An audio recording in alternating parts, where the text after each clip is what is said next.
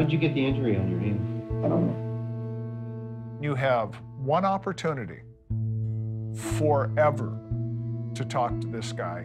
Forever. In that house, I was throwing hangers and stuff in my suitcase. I was doing my little crazy, what I do.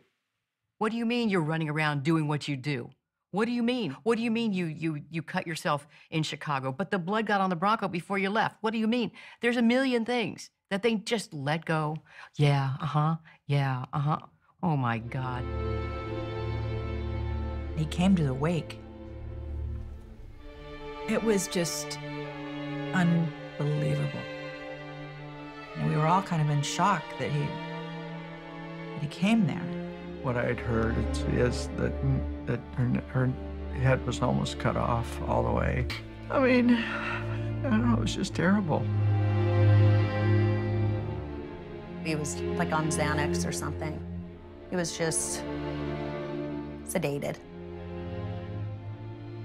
I had no idea what was going on.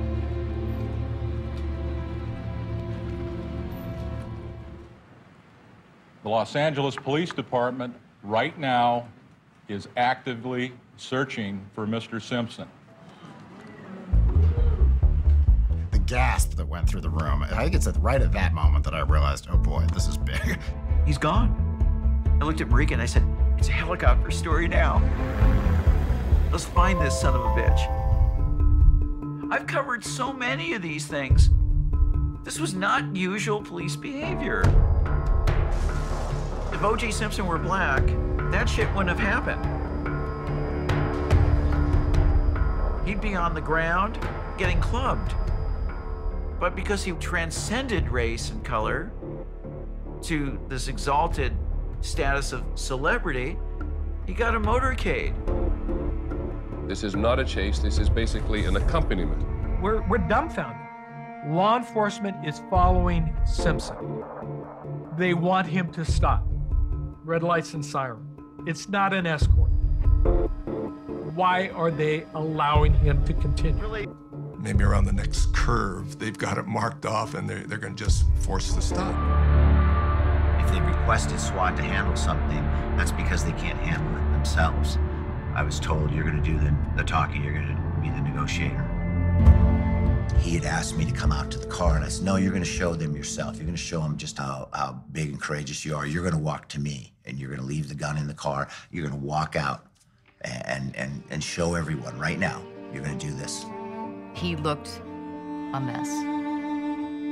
He looked like someone who had committed murder. This case is covered up under the rug. We will never trust the criminal justice system again. You turned O.J. Simpson into a civil rights cause. Do you at all regret that? Absolutely not. O.J. Simpson was a vessel. He was merely a tool that allowed something to come out and be exposed. So you were using O.J. Simpson for your own cause? I was using O.J. Simpson for our cause, for black people's cause. We, the jury, in the above entitled action, find the defendant, Orenthal James Simpson, not guilty.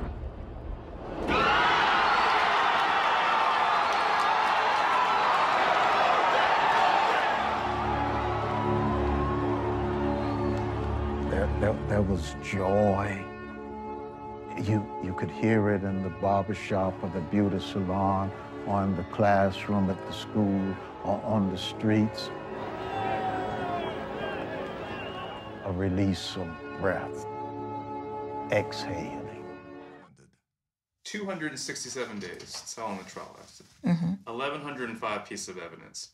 45,000 pages of trial transcript from 133 witnesses. How the hell did you deliberate for 3.5 hours? How many days was it again? 267 days. 266 nights. Wasn't able to talk to other jurors, wasn't able to talk to family. Nobody but me and my thoughts. Do you think that they're members of the jury that voted to acquit O.J. because of Rodney King? Yes. You do? Yes. How many of you think felt that way? Oh, probably 90% of them. Wow. Where we go that night? Probably home and cried. You don't ever get over it. It's all still there. Close to the surface. It's always still there.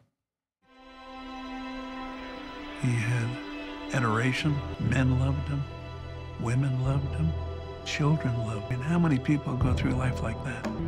To have accomplished what he accomplished and to have that brutal fall from grace, really an American tragedy.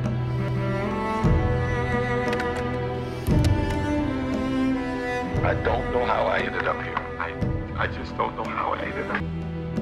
I felt the goodness in myself and the goodness I gave him. I don't feel any goodness in myself right now.